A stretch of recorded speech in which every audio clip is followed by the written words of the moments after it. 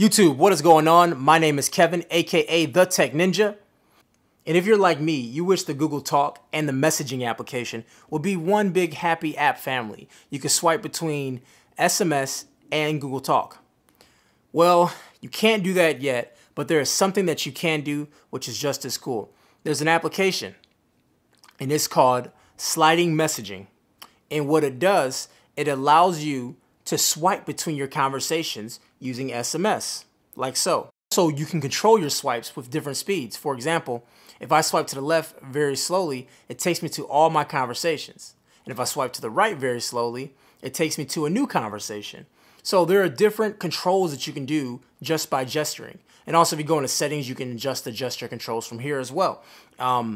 There's different themes, there's different styles of quick reply, there's emoji support. You can turn off the contacts, you can turn off notifications, and adjust them all from this application right here.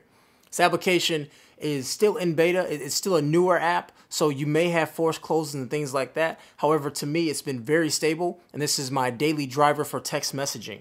There's one drawback from the application, and I feel I have to say it. It does not do MMS support. So if you're a heavy MMSer, you cannot use this application and get access to those messages. So you should still keep your backup messaging application, and when MMS comes through, go to the backup application and access it that way. Other than that, this application is very nice, it's very smooth. It uses the Android guidelines for building applications, so you can expect a smooth experience. And that's about it, guys. If you have any questions, please leave them below. And once again, this app is made by Klinkdawg from XDA developers. And that is it. Thanks, guys. Have a good night.